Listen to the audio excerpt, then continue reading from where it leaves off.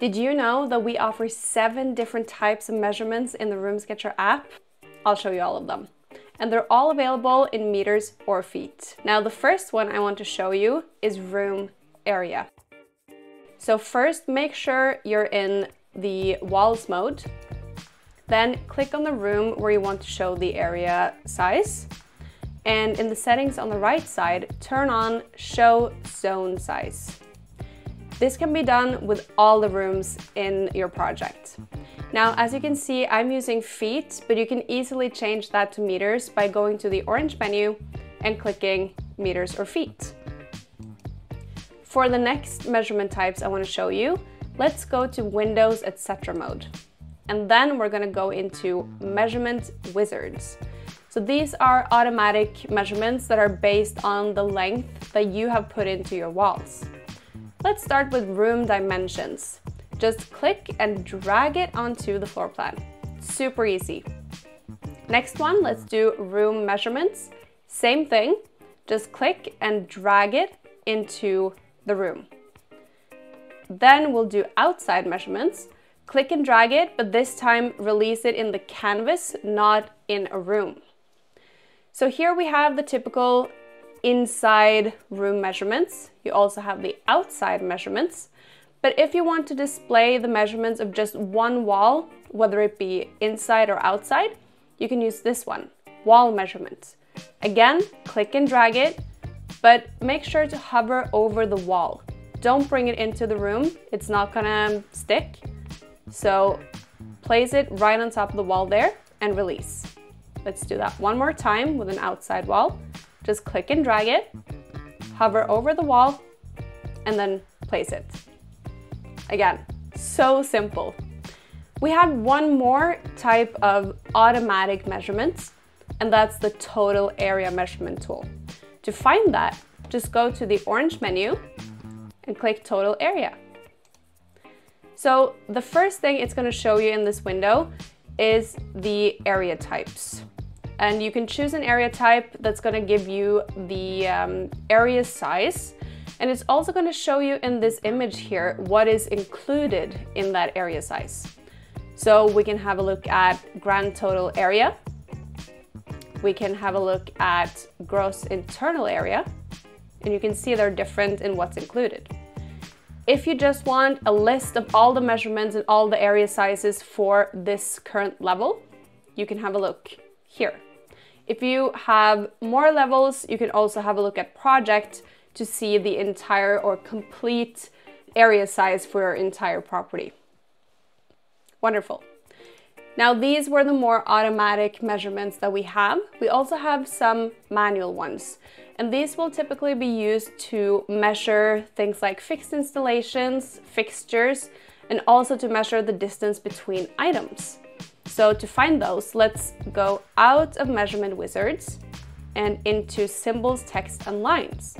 But before we start placing these, we want to make sure that we can see all the fixed installations that we have in this project. So for example, the kitchen cabinets, because right now we can't see them. Although I know that I have placed them in the furniture mode. So to bring that into Windows, etc. mode, go to the orange menu and click Always Furniture. And there we go. Now you can see all the furniture, the fixed installations that you have placed. So now we can start with the more manual measurements. And in the symbols, text, and lines category, almost all the way at the bottom, you have these two, the measure line and the measuring tape. Let's start by measuring a window. And I'll use this one. Just click and drag it onto the floor plan. And there are 2 ways of doing it. You can try to place it where the window begins and ends and use these arrows to adjust it. But you can also put in the exact length in the settings on the right side. Just make sure to leave some space between the text and the window so that they don't overlap. Let's do that one more time with a door. So just click on the plus sign to go back to the menu. And we'll choose the same one, click and drag it onto the floor plan. And we're gonna do this door here. Just place it, adjust it, or put in the exact length in the settings on the right side. and just make sure there is some space between the text and the door. Great. Now I also want to add some measurements to the kitchen cabinets, but this time I'll use the measure line. As you can see, this one is a bit different. For one, it has flat edges, not the arrowheads, and it does not show the actual measurement or the numbers on the line. However, it does show the measurements in the settings on the right side. So the way that I like to use this one is to place it, because for me this is easier to place than the arrowheads. Place it, adjust it, and then I will look at the measurements in the settings on the right side, copy it by doing Ctrl+C or Command+C if you have a Mac. I'll click on the plus sign to go back to the menu. I'll add a text box, click and drag it, and then in the label in the settings, I'll paste the measurement. And that's it. You can also make the text smaller if you think it's taking up too much space by going to font size and doing, let's say, not 178, but 18.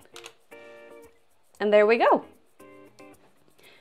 Now, the other thing that we can do with these more manual measuring tools, like I mentioned earlier, is to measure the distance between items.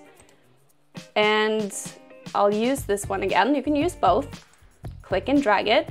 Now I want to check the distance between the kitchen island and the kitchen cabinets, just to make sure there's enough walking space between them. So I'll just adjust it a little bit, place it,